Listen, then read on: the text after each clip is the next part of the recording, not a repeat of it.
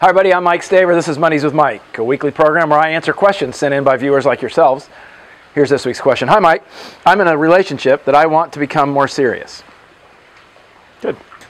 My partner has honestly and kindly shared how far they're willing to take it, and it's not as far as I want to take it. When is compromise not giving in or giving up? This is a great question. Thank you for submitting it. First of all, kudos to you and your partner for being authentic and open enough to have a real meaningful conversation.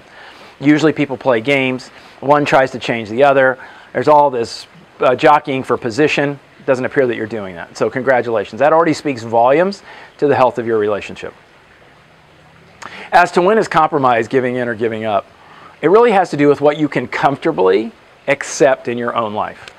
So a couple of introspective questions I want you to ask yourself. Number one, do you want it to go further, and do you want it to be on your terms because it'll make you feel more secure or feel better?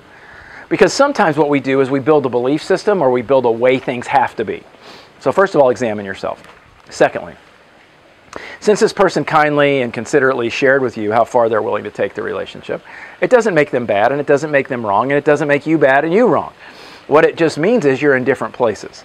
And so you got to assess how far you are apart. And so I would sit down and just think it through. Is the quality of the relationship something that you honor, respect, and admire? Are you getting needs met? That kind of thing. And then have a heart-to-heart conversation. If you can't do it, so be it.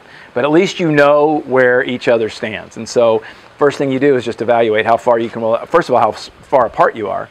And then what are those things you'd be willing to give up to have the kind of relationship that you have?